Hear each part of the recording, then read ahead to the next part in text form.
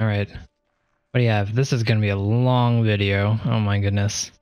I'm not gonna listen to all of it unless it's something worth listening to, or something interesting to me at least.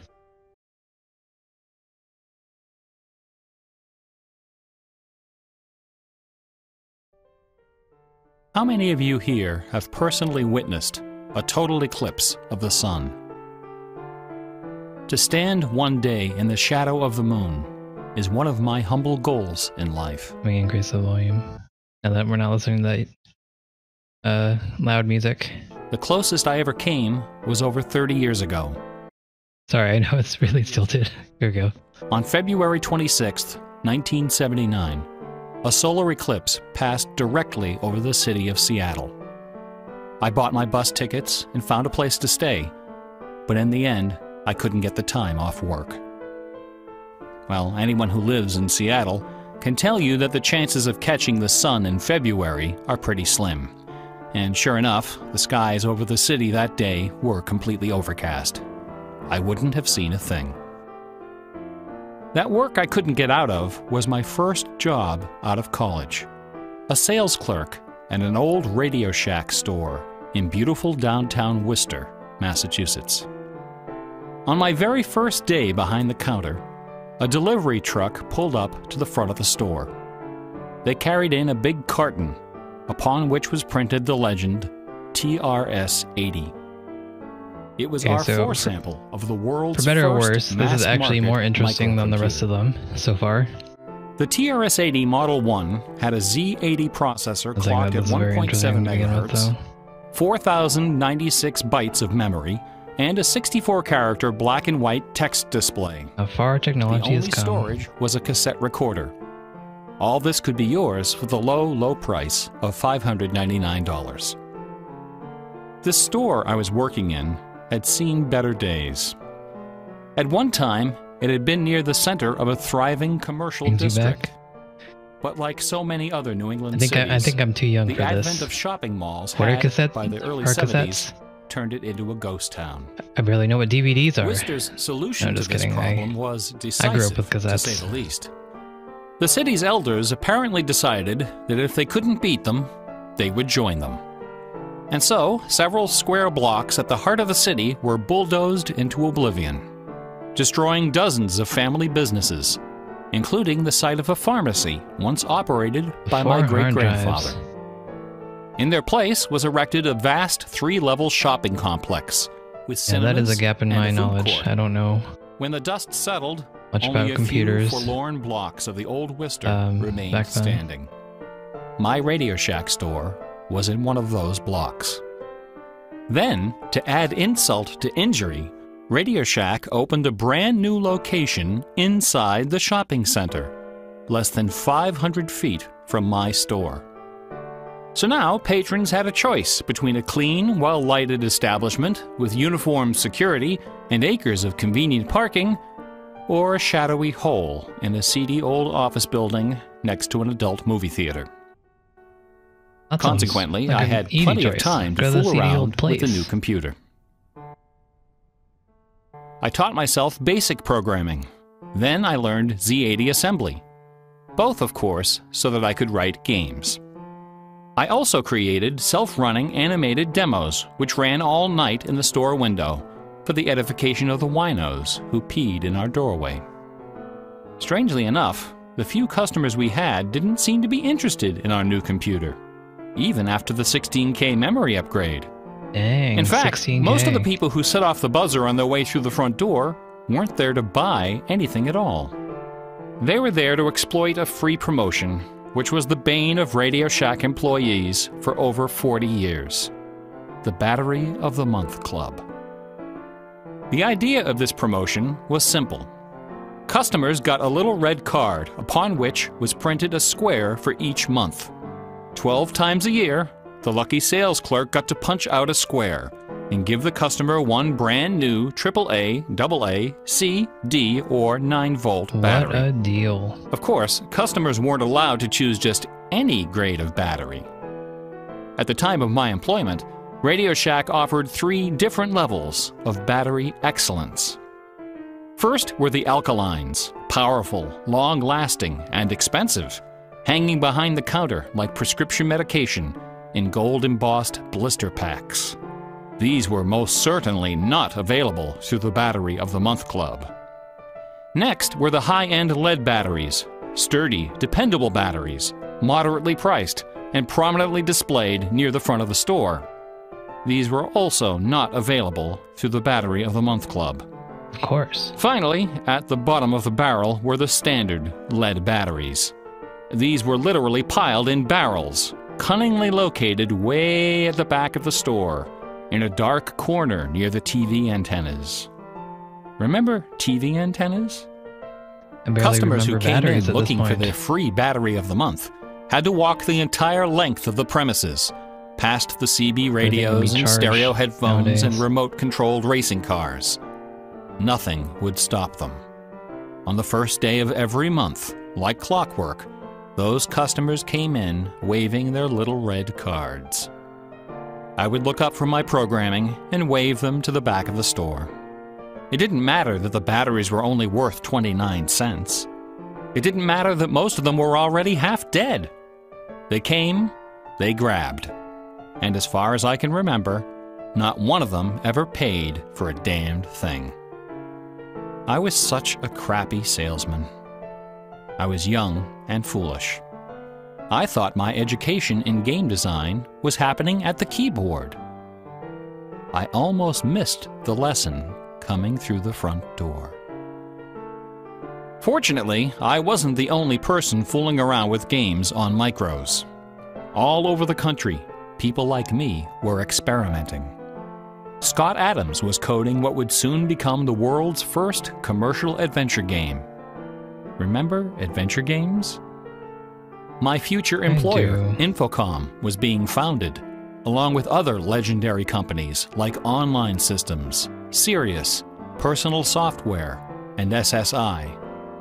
Those were exciting times. Teenagers were making fortunes. Games were cheap and easy to build. The slate was clean. But in 1979, the biggest news in gaming had nothing to do with computers. On the morning of the autumn equinox, September 20th, a new children's picture book appeared in the stores of Great Britain. This picture book was rather peculiar. It consisted of 15 meticulously detailed color paintings, illustrating a slight, whimsical tale about a rabbit delivering a jewel to the moon. On the back jacket of the book was a color photograph of a real jewel, shaped like a running rabbit, 5 inches long, fashioned of 18-karat gold, suspended with ornaments and bells, together with a sun and moon of blue quartz. Well, that sounds fancy. According to the blurb underneath, this very jewel had been buried somewhere in England.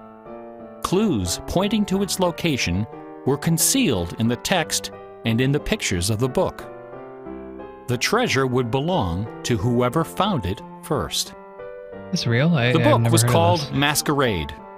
It was created by an eccentric little man with divergent eyes and a talent for mischief named Kit Williams.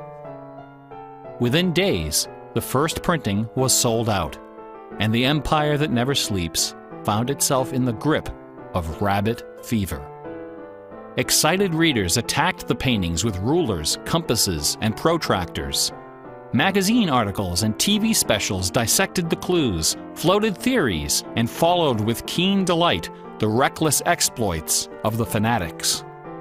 One obscure park, unfortunately known by the nickname Rabbit Hill, was so riddled with holes excavated by misguided treasure seekers that the authorities had to erect signs assuring the public that no gold rabbits were to be found there.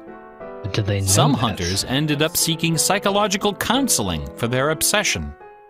The craze leapt over the Atlantic Ocean and invaded America, France, Italy, and Germany.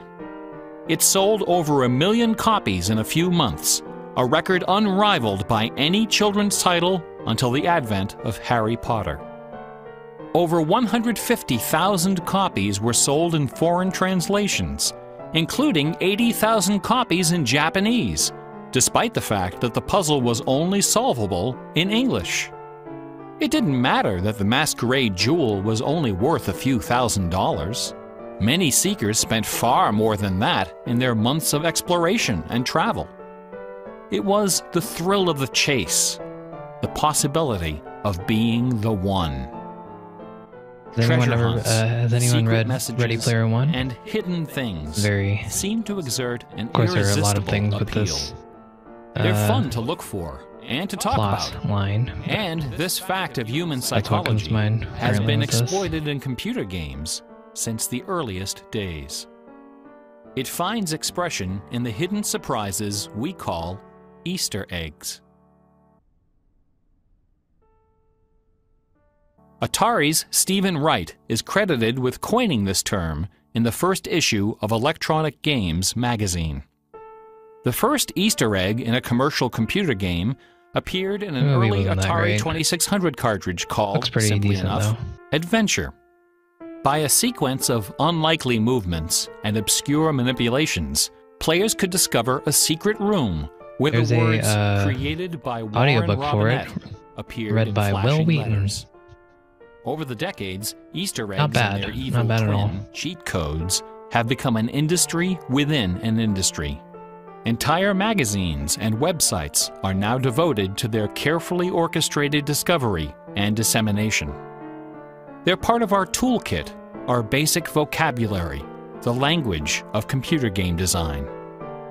Computer gamers may have been the first to refer to hidden surprises as Easter eggs, but we certainly wasn't weren't bad, the first but to use them. If you were Painters, rating it composers, as and a artists book of every adaptation discipline of have the been book, hiding stuff in their it was not works good at all. for centuries. but The for a recent standalone advent of movie, it VCRs wasn't and bad. Laserdisc players with freeze-frame capability exposed decades of secret Disney erotica. Thomas Kincaid, the self-appointed painter of light, amuses himself by hiding the letter N in his works. A number beside his signature indicates how many N's are hidden in Fair each enough. painting. Picasso, Dali, Raphael, Poussin, and dozens of other painters concealed all kinds of stuff in their paintings. A favorite trick was hiding portraits of themselves, their families, friends, and fellow artists in crowd scenes. El Greco loved dogs, but the Catholic Church forbid him from including any in his sacred paintings. So he hid them, usually within the outlines of celestial clouds. Composer Dmitri Shostakovich chafed under the political censorship imposed by the Soviet Ministry of Culture. His symphonies and chamber works are loaded with hidden signatures and subversive subtexts which, had they been recognized, would have sent him to Siberia. Mozart's opera, The Magic Flute, is filled with musical allusions to the rituals of the Freemasons, the ancient secret society of which he and his mentor Haydn were members. But the most famous purveyor of Easter eggs is that champion of the late Baroque, the ultimate musical nerd, Johann Sebastian Bach. Bach was a student of gematria, the art of assigning numeric values to letters of the alphabet. A equals 1, B equals 2, C equals 3, etc. By comparing, sequencing, or otherwise manipulating these numbers, secret messages can be concealed. Bach took particular delight in the geometrical numbers 14 and 41. 14 is the sum of the initials of his last name. B equals 2, A equals 1, C equals 3, and H equals 8. 41 is the sum of his expanded initials, J.S. Bach. These two numbers show up over and over again in Bach's compositions. That's cool. One of the Didn't better know known that. examples is his setting of the chorale Vor deinem Thron. The first line of the melody contains exactly 14 notes, and the entire melody from start to finish contains 41. Another of Bach's favorite games was the puzzle canon. A canon is a melody that sounds good when you play it on top of itself, a little bit out of sync. Frere Jacques and Row, Row, Row Your Boat are familiar examples of simple, two-voice canons. But a canon can employ any number of voices. And you don't have to play each voice the same way either. You can change the octave, transpose the key, invert the pitch, play it backwards, or any combination. I was looking at that. I don't think it's actually changed, but maybe you're right. Multi-voice canons is a but it would fit in with what they started with. Of which Bach was an undisputed master. Now, in a puzzle canon, the composer specifies the basic melody and the number of voices, but not the relationship of the voices. The student has to figure out the position and key of each voice, and whether to perform them inverted and/or backwards. Bach wrote quite a number of puzzle canons. The most famous, BWV 1076, is part of a fascinating story. One of Bach's students was a fellow by the name of Lorenz Misler, founder of the Society of Musical Science. This elite, invitation-only institution devoted itself to the study of Pythagorean philosophy and the union of music and mathematics. Its distinguished membership reads like a who's who of German composers, including Handel, Telemann, and eventually Mozart. Applicants for membership in the society were required to submit an oil portrait of themselves, along with a specimen of original music. With nerdly efficiency, Society member number 14 decided to combine these admission requirements into a single work. He sat for a portrait with Elias Hausmann, official artist at the court of Dresden. This portrait, which now hangs in the gallery of the town hall in Leipzig, is the only indisputably authentic image of Bach in existence. The Hausmann portrait shows Bach dressed in a formal coat with exactly 14 buttons. In his hand is a sheet of music paper, upon which is written a puzzle canon for 6 simultaneous voices. In 1974, a manuscript was discovered which proved that this canon was the 13th in a series of exactly 14 canons based on the ground theme of the famous Goldberg variations. As if these musical gymnastics weren't enough, Bach liked to hide messages in his compositions by assigning notes to the letters.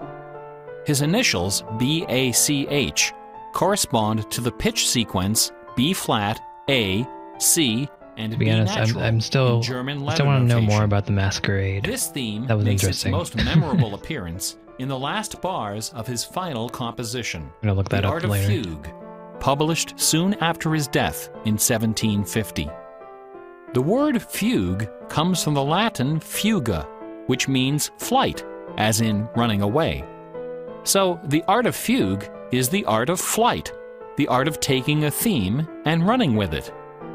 Bach wrote hundreds of fugues, but none as sublime as this sequence of 14. In the last and most complicated fugue in the series, the first and second sections develop normally. This is followed by the B-A-C-H signature, and then suddenly, without any warning or structural justification, the fugue stops, dead in its tracks. One of the composer's 20 children, his son Carl Philipp Emanuel, claimed that Bach died moments after those last few notes were written. This story is probably apocryphal. The Easter eggs in Bach's music are a pleasant obscurity, known chiefly to professors and students of Baroque music. But in March of 2002, when this lecture was first delivered, those Easter eggs were the talk of the entire classical music industry. Sitting near the top of the classical music charts that month was a compact disc on the ECM label called Moriarty. It was performed by the Hilliard Choral Ensemble, together with a talented but, until then, little-known violinist, Christoph Poppen. The music on Moriarty is based on a geometrical analysis of Bach's Partita in D minor for solo violin. This analysis, by German professor Helga Thon, assigns numeric values to the duration of notes, the number of bars, and the German letter notation of the partita. In doing so, she claims to have discovered the complete text of several liturgical ceremonies encoded in the notes. The CD presented these hidden texts superimposed over the original music. The result was strangely melancholy, dark, haunting, and very, very popular. Quite a few music critics attacked this disc. They didn't buy Professor Thone's analysis, dismissing it as a combination of numerology and canny marketing. Their caution was not without basis. Numerology is a slippery slope down which many a fine mind has slid to its doom. Allow me to offer an amusing anecdote from my own experience. Back in the early 90s, before the internet took off, one of the more popular online bulletin board systems was a service called Prodigy. I bought an account on Prodigy so I could join a fraternal interest group and gossip with fellow members around the country. One day, a stranger appeared on our bulletin board. Right away, I knew we were in trouble. This fellow, whose name was Gary, began spouting all kinds of apocalyptic nonsense about worldwide conspiracies, secret societies, and devil worship. At first, we tried to be polite. We questioned his sources, corrected his histories, logically refuted his claims, and tried to behave in a civilized manner. But instead of soothing him, our attention only made him worse. His conspiratorial warnings became urgent, approaching hysteria. He began to threaten people who disagreed with him. To coin a phrase, Gary went all uppercase. But his most urgent warnings weren't about the gays, the Jews, the Rockefellers, or the Illuminati. According to Gary, the greatest enemy of mankind was Santa Claus. Gary claimed to possess a secret numerical formula that proved beyond a shadow of a doubt that Santa Claus was an avatar of the Antichrist. Intrigued, we pressed Gary to reveal his formula. In doing so, we walked right into his trap. We should have known he had a book to sell. I fell for it. I sent him the $15. Less than a week later, the book arrived. Above an ominous photograph of the Washington Monument was emblazoned the title, 666, okay, so The Final Warning. This guy was crazy and you guys sent him money? Privately printed 494-page monster. Gary reveals a simple geometrical formula, which he claims was developed by the ancient Sumerians. This formula assigns successive products of 6 to each letter of the alphabet. A equals 6, B equals 12, C equals 18, etc. Imagine my dismay when I applied this ancient formula to the name Santa Claus and obtained the blasphemous sum of 666, the biblical number of the beast. Do you think it's moving? I'm not sure it's I went on eclipsing Prodigy yet. and reported to the stunned members of our interest group that Gary was right after all. There could be no doubt that according to the unimpeachable wisdom of ancient Samaria, Santa Claus was the Antichrist. I then went on to point out several other names which, when submitted to Gary's formula, also produced the sum 666. Names like St. James, New York, and New Mexico. Oh, it's all coming together now. Soon the bulletin board was filled with discoveries like computer, Boston tea, and most sinister of all, sing karaoke. Gary left us alone after that. I got my $15 worth. But Gary is hardly the first person to connect secret codes to the Bible. People have been looking for Easter eggs in the Bible for hundreds of years. The Hebrew mystical tradition of Kabbalah can be described as a geometrical meditation on the Pentateuch, the first 5 books of the Old Testament. The advent of computers has made the application of numerology I'm still kind of to the confused Bible about fast the overarching and efficient. theme of this entire The latest spate of Bible thing. searching was instigated What by a is the book message published here? in 1998 by Michael Drosnin, a former Wall Street Journal reporter. His book, The Bible Code, applied a skip cipher in which every nth character in a text is combined to form a message. By applying his skip cipher to the Hebrew text of the Old Testament, Drosnin claimed to have discovered predictions of World War II, the Holocaust, Hiroshima, the assassination of Yitzhak Rabin and both Kennedys, the moon landing, Watergate, the Oklahoma City bombing, the election of Bill Clinton, the death of Princess Di, and the comet that collided with Jupiter. He also found predictions of a giant earthquake in LA, a meteor hitting the Earth, and nuclear Armageddon, all scheduled to occur before the end of the last decade. The Bible Code spent many weeks on the bestseller lists, spawning several sequels and dozens of imitators.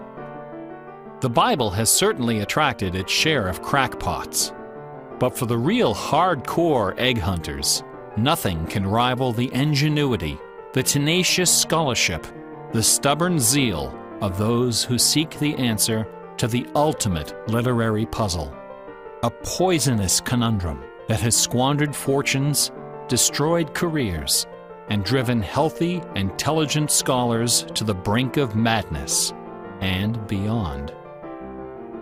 Who wrote Shakespeare? The essays and books devoted to the Shakespeare authorship problem are sufficient to fill a large library. Several such libraries actually exist. Not even a day-long tutorial, much less an hour lecture, can begin to do justice to this complex, bizarre, and dangerously tantalizing story.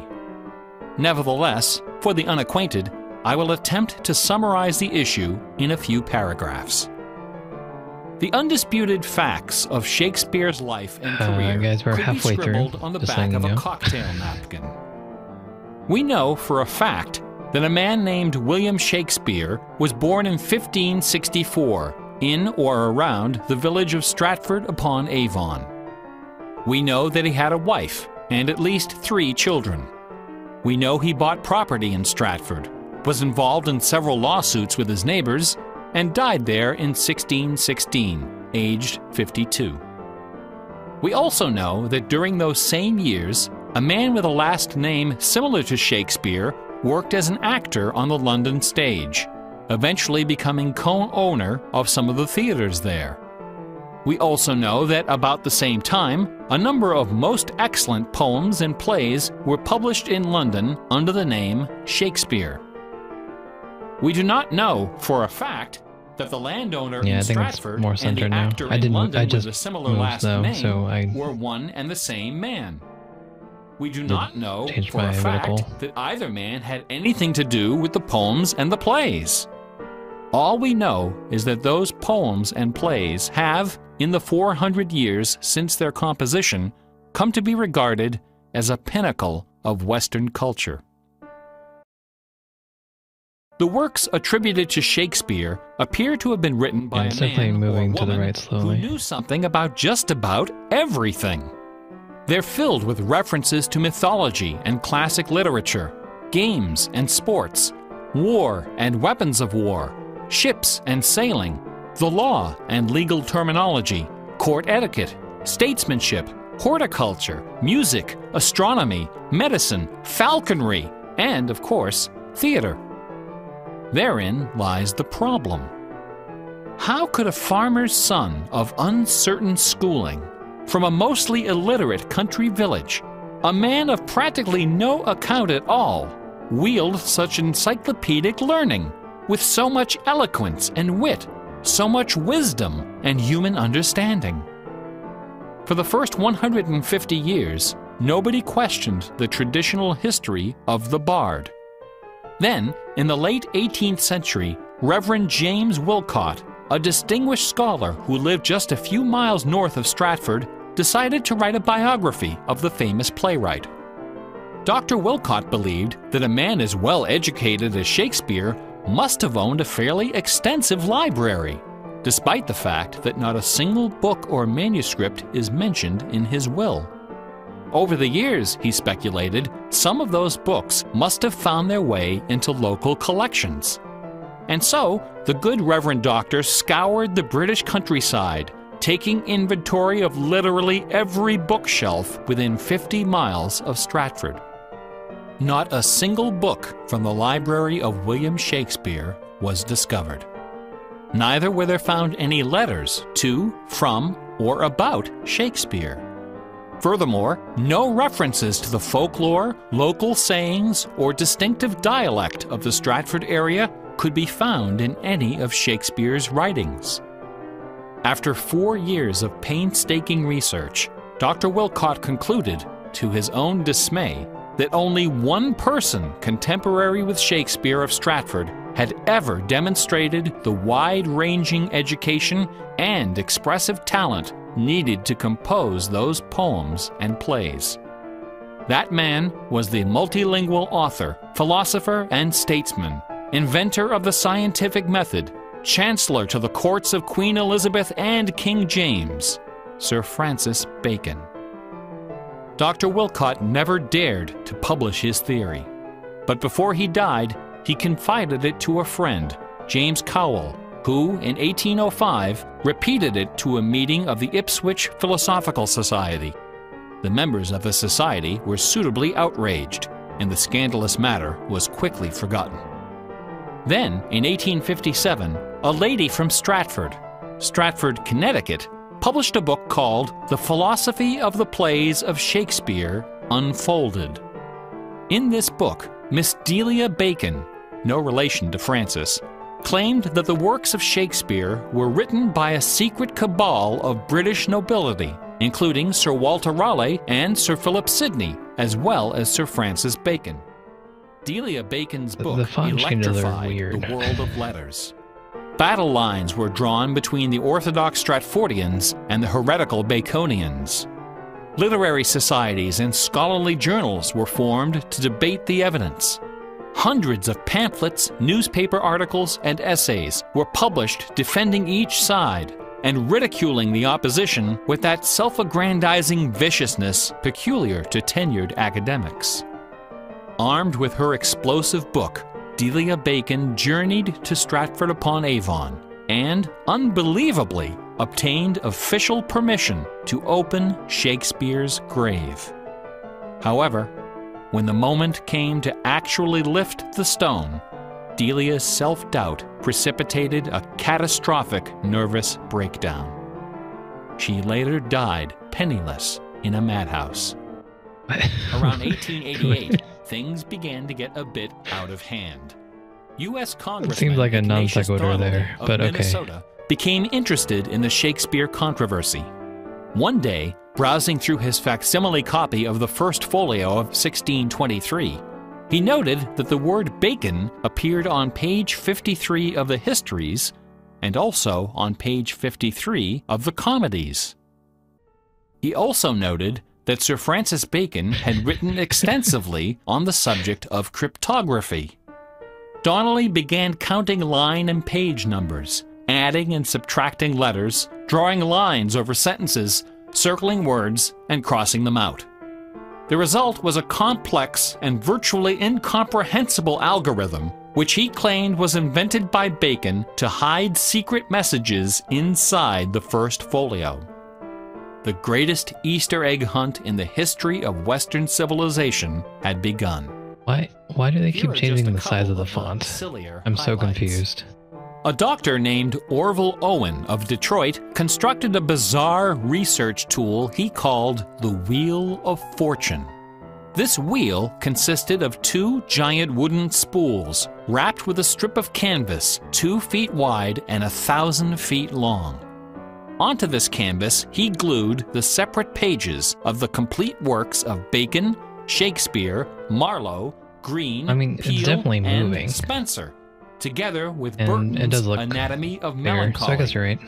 By cranking the spools back and forth, Dr. Owen could quickly zip across the pages in search of clues and cross-references. Employing a large team of secretaries and stenographers, Owen claimed to have uncovered a complete alternative history of Elizabethan England. as well as several entirely new Shakespeare plays and sonnets. Listen to this hidden verse, supposedly penned by the mighty bard himself, which inspired Dr. Owen to build his Wheel of Fortune.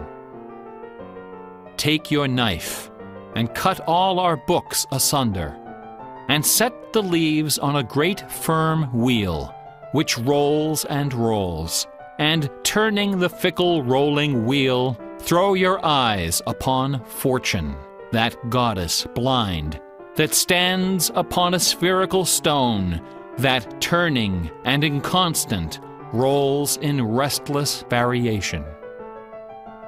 After publishing 5 thick volumes of this rubbish, Owen announced the discovery of an anagram, indicating that Bacon's original manuscripts were buried near Chepstow Castle on the River Wye. Owen spent the next 15 years and thousands of dollars excavating the bed of the river with boat crews and high explosives. He died before anything was found.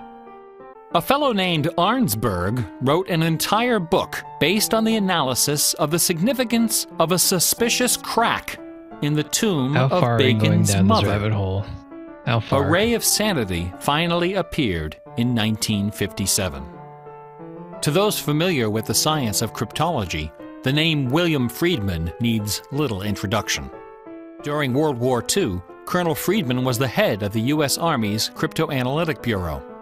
He is credited with cracking the Japanese Empire's most sensitive cipher. After the war, the colonel decided to apply his expertise to the study of the Shakespeare ciphers. He interviewed several of the experts in the field and prepared a detailed scientific analysis, which he published under the title The Shakespeare Ciphers Examined. His conclusion? In a word, bunk. According to the standards of cryptologic science, not one of the hidden messages purportedly discovered in Shakespeare's works was plausible. The rules used to extract these messages from the texts were non-rigorous, wildly subjective, and unrepeatable by anyone except the original decipherer. So that's probably the people involved were not being actual lecture or something like that. They were channeling their preconceptions. They were trapped in a labyrinth of delusion, mining order from chaos. In a lake of darkness. Lear, Act 3, Scene 6. You would think that Friedman's cold and ruthless exposure would be enough to silence the heretics. I just kind of want to go back to the Masquerade. I'm more interested. Not a chance. The books and TV specials and websites and conferences and doctoral dissertations keep right on coming. I should point out that the Shakespeare authorship issue is not only the preoccupation of cranks and weirdos. A substantial number of respected authors and Shakespeareans have expressed serious doubts about the traditional origin of the plays. The list includes Nathaniel Hawthorne, Ralph Waldo Emerson, Walt Whitman, Henry James, Sam Clemens, Sigmund Freud, Orson Welles, and Sir John Gielgud. Living skeptics include the artistic director of the New Globe Theatre, Mark Rylance, Michael York, Derek Jacobi, Kenneth Branagh, and even that most revered and scholarly of contemporary Shakespearean actors, Keanu Reeves. Oh yes, most definitely. The current leading candidate for the authorship is Edward de Vere, the 17th Earl of Oxford, a theory first proposed in 1920 by an English schoolmaster with the unfortunate name J. Thomas Looney. What is it about Bach, the Bible, and the works of Shakespeare that inspires this intense scrutiny? Nobody's looking for acrostics in Chaucer or Keats. There are no hit CDs of the secret chorales of Wagner or Beethoven. For the answer, we need to recognize the unique roles which the Bible and Shakespeare have played in the development of Western culture. Okay, yeah, this no is definitely other single work now. of literature has influenced modern English more than the translation of the Holy Bible published in 1611 under the auspices of King James I. The King James Bible exemplifies the meaning of the word classic. Yeah, a ton of people have stage names. Noblest Pretty crazy monument trying of English to prose, the very greatest achievement of the get all English those in language. order. It has served as an inspiration for generations of poets, dramatists, musicians, politicians, and orators. Countless people have learned to read by repeating the phrases in this, the only book their family possessed. Our constitutions and our laws have been profoundly shaped by its cadences and imagery. But even the glory of the King James Bible, compiled by a committee of 46 editors over the course of a decade, pales before the dazzling legacy of the Swan of Avon. The lowest estimate of Shakespeare's working vocabulary is 15,000 words, more than 3 times that of the King James Bible, and twice the size of his nearest competitor, John Milton. His poems and plays were written without the aid of a dictionary or a thesaurus. They didn't exist yet. It was all in his head. Take that. When Shakespeare had a thought for which Elizabethan English had no word, he invented one. The Oxford English Dictionary lists hundreds It's easy to of come up with everyday new words and words, phrases or to have a large which made their vocabulary. You first can just make new appearance ones, in the right? pages of the Bard. That really impressive. Addiction. I don't know. Alligator, assassination, bedroom, critic, Yeah, exactly. dawn, design, dialogue, employer, film, glow, gloomy, gossip, hint, hurry, investment, lonely, luggage, manager, switch, torture, transcendence, wormhole, Okay. zany. Hamlet alone contains nearly 40 of these neologisms. Who today would have this audacity, this giddy exuberance of invention? Only one other English author even approaches Shakespeare's facility for coining Putting it new all words. together, guys. Look Sir at that. Francis Bacon. In the modern era, the record holder is Charles Dodgson, better known as Lewis Carroll, who, interestingly, also happens to be the second most quoted author in English, after Shakespeare. Everyone has been profoundly molded by the I'm still influences of the baffled King by James the Bible change in and size of the font Shakespeare. every so often. Like it or not, Why do they do this? all of us peer at the world through the lenses of these great works. They are the primary source documents of modern English thought, the style guides of our minds. Contemplating these dazzling jewels of wisdom and eloquence gives rise to an extraordinary feeling, a potent, rare, and Like they precious have this emotion large font here, and then with the sometimes they just potential make to it super completely small. upset your life. And An emotion Doesn't powerful make any enough sense to to me. make a man abandon his wife they have no and problem children, having this much forfeit text. career and There's no reason to reputation, make the text lay small. down his possessions, and follow his heart without questioning. That sweet, sweet fusion of wonder and fear, irresistible attraction and soul-numbing dread known as awe. Awe is the grail of artistic achievement.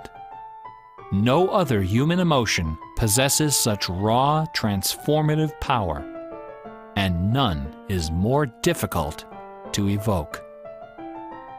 Few and far between are the works of man that qualify as truly awesome. It is awe that convinces a rabbi to spend a lifetime decoding Yahweh from the Pentateuch. Awe that sends millions of visitors each year to the pyramids of Giza, Guadalupe, and Mecca. It was awe that drove poor Delia Bacon to her doom. Now, please don't come away from this lecture thinking that the key to awesome game design is the installation of Easter eggs. Ordinary games with their contrived Easter eggs and cheat codes are like the battery of the month club. You mean Sir You Francis have to Bacon? trudge down to the Excuse back me? of the store to get what you really came for. If superpower is what people really want, why not just give it to them? Is our imagination so impoverished that we have to resort to marketing gimmicks to keep players interested in our games? Awesome things don't hold anything back. Awesome things are rich and generous. The treasure is right there. One afternoon, I was sitting alone behind the counter at that old Radio Shack store. My boss had stepped out for some reason. An elderly woman walked through the front door. Like most of our customers, she was shabbily dressed, probably on a fixed income. I assumed she was there for her free battery, but instead, she placed a portable radio on the counter. This little radio came from the days when they boasted about the number of transistors inside on the case. It was completely wrapped in dirty white medical tape. The woman looked at me and asked, "Can you fix this?" Slowly, I unwrapped the medical tape, peeling away the layers until the back cover of the radio fell off, accompanied by a cloud of red dust. The interior of the radio was half eaten away by battery leakage and corrosion. I looked at the radio. I looked at the old woman. I looked back at the radio. I reached behind me, where the expensive alkaline batteries were hanging like prescription medication, and removed a gleaming 9-volt cell from its gold blister pack. Of course, from Then ours. I pulled a brand new transistor radio from a box, installed the alkaline, and helped the lady find her favorite station. No money changed hands. She left the store without saying a word. Is he like humble bragging here? Awesome things are kind of like that. Is he calling himself awesome? Excuse me? Bach offered his students very specific insight into the source of awe. In addition to BACH, 2 other sets of initials are also associated with Bach's music. These initials are not hidden in the notes. Instead, they're scrawled right across the top of the manuscript for the whole world to see. I mean, I'm sure he is, but it didn't come off that way. And JJ. SDG stands for the Latin phrase Sole Deo Gloria, to the glory of God alone. JJ stands for Jesu Juva, help me, Jesus. Bach wrote all of his great masterpieces Green, how do you know this guy isn't Sir Francis Bacon? Under the aspect of eternity. He did not compose only to please his sponsors or to win the approval of an audience. His work was his worship. Bach once wrote, "Music should have no other end and aim than the glory of God and the recreation of the soul. Where this is not kept in mind, there is no true music, but only an infernal clamor and ranting." It's almost there. The name of the power that moves you is not important. What is important is that you are moved. Awe is the foundation of religion. No other motivation can free you from the limits of personal achievement. Nothing else can teach you the art of flight. Computer games are barely 40 years old. Only a few words in our basic vocabulary have been established. A whole dictionary is waiting to be coined. Just bringing it all together. The slate is clean. Someday soon, perhaps even in our lifetime, a game design will appear that will flash across our culture like lightning. It will be easy to recognize. It will be generous, giddy with exuberant inventiveness. Scholars will pick it apart Battle for decades, Royale. perhaps centuries. It will be something wonderful, something terrifying, something awful. A few years ago, I was invited to speak at a conference in London. My wife joined me, Still going. and we took a day off for some sightseeing. We decided to visit England's second biggest tourist attraction, Stratford-upon-Avon. It was cold and rainy when our train arrived. Luckily, most of the attractions are just a short walk from the station. We visited Shakespeare's birthplace, a charming old house along the main street, which attracts millions of pilgrims every year, despite the complete lack of any evidence that Shakespeare was born there or even lived anywhere near it. We went past the school where Shakespeare learned to read and write, although no documents exist to prove his attendance. We visited Anne Hathaway's cottage, the rustic country farm where his wife spent her childhood, although no record shows anyone by that name ever having lived there. Finally, we came to the one location undeniably associated with Shakespeare, Trinity Parish Church, on the banks of the River Avon, where a man by that name is buried.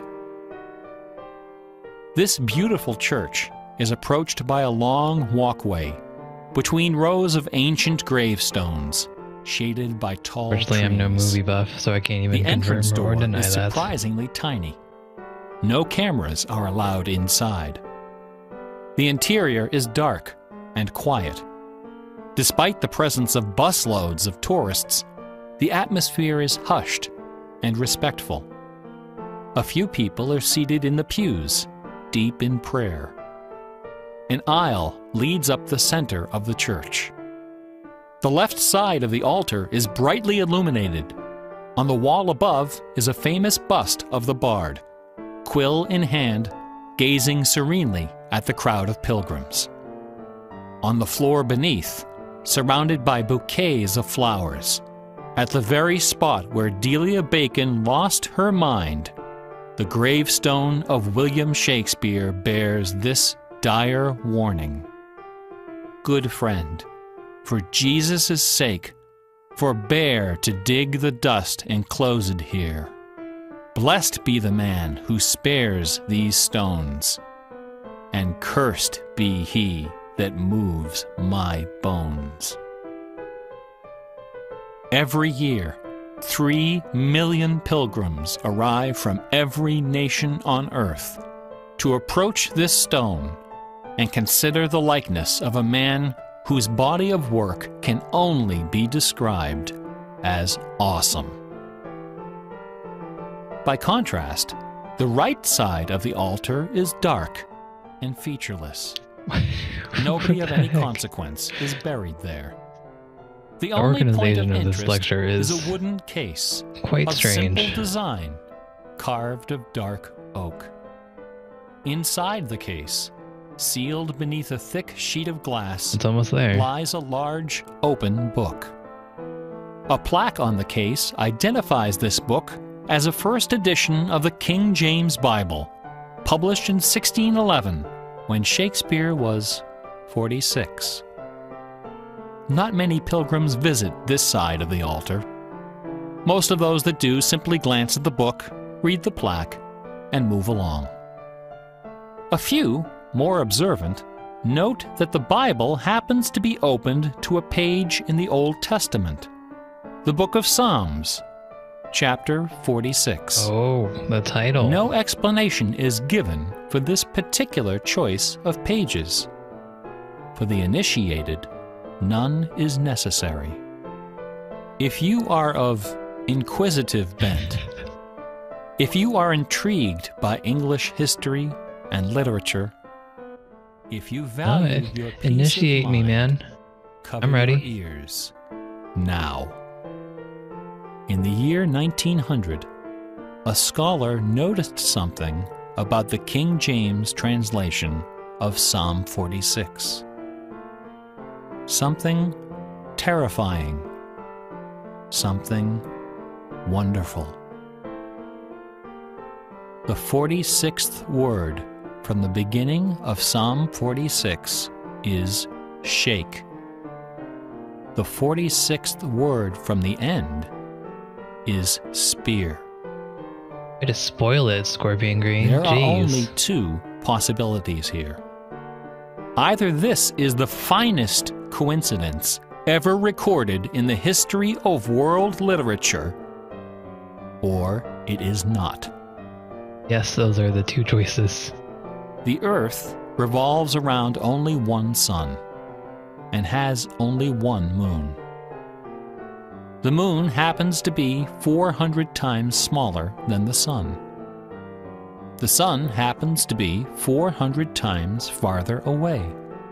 And the apparent paths of the moon and sun in our sky happen to intersect exactly twice every month. Which means that every now and then, at long yet precisely predictable intervals, the lunar disk slips across the face of the sun and just barely conceals it for a few wonderful, terrible minutes. A fine coincidence, no? Certainly. In June of 1977, a little man with divergent eyes and a talent for mischief ascended a hilltop in the British village of Ampthill. At the summit of this hill is a tall, slender cross, a memorial to Catherine of Aragon, the first wife of Henry VIII. The sun, high in the south, cast the shadow of the cross upon the grassy hillside. At exactly 12 noon, the man removed from his pocket a bar magnet. He turned the magnet so its north pole was facing south and buried it under the shadow of the cross. 2 years later, a few hours before the publication of his first book, the man returned to that hillside, this time in the dead of night. He used a compass to locate the magnet he had buried. In that same place, he dug a hole in the ground and placed inside a ceramic container inscribed with the following words: I am the keeper of the jewel of masquerade, Oh, it's back. waiting for you or eternity.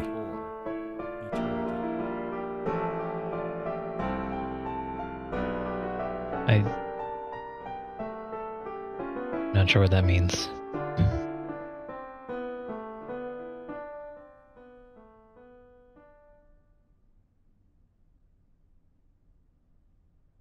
There it is.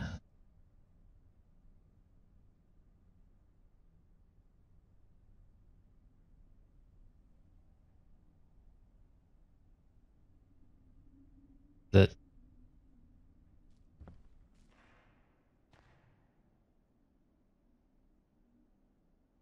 almost done. There it is.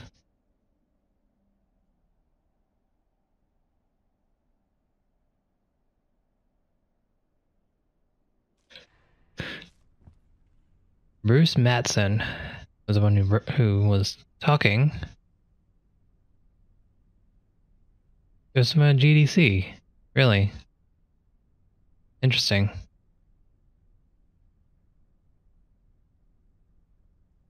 (2002) March 23rd, GDC. Do it again. No, thank you.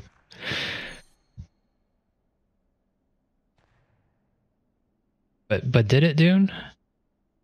I do need to look up Masquerade. That sounds pretty interesting to see how that ended up.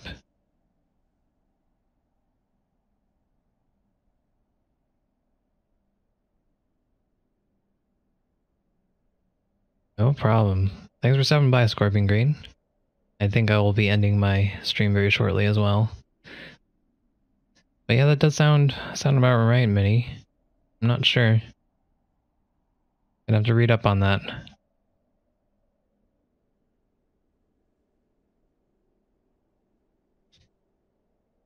But cool. Cool. That one was way more interesting than the other ones. Also, it was like 3 times as long. Cool. I'll run through those comments later, see what people thought about it. I thought it was interesting. It was definitely not a straight path through that narrative there, but he tried to bring it all together. I think some of it was a little superfluous, but hey, it was good. I think this will be it for The Witness. There we are. This is what we ended on. So thanks guys for watching. Thanks for accompanying me and watching me fail so many times at that at that gauntlet of challenging puzzle stuffs. So I will see you guys next time.